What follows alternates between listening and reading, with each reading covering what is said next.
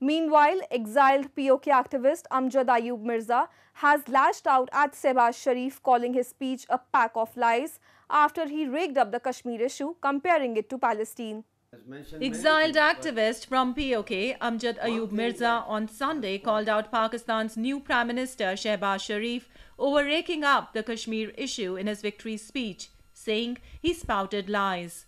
Mirza said that Sharif has no guts to acknowledge and own up to the humanitarian crisis in Pakistan-occupied Kashmir.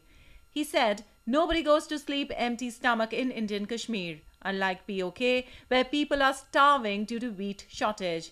He also flagged concern over Islamabad's negligent attitude towards improving infrastructure in PoK, which has suffered for over 70 years now. He did not have the guts to say a word about the electricity boycott campaign that has been going on from August last year. He did not mention anything for development or for providing wheat and flour to the people of Gilgit-Baltistan. Not even as lip service.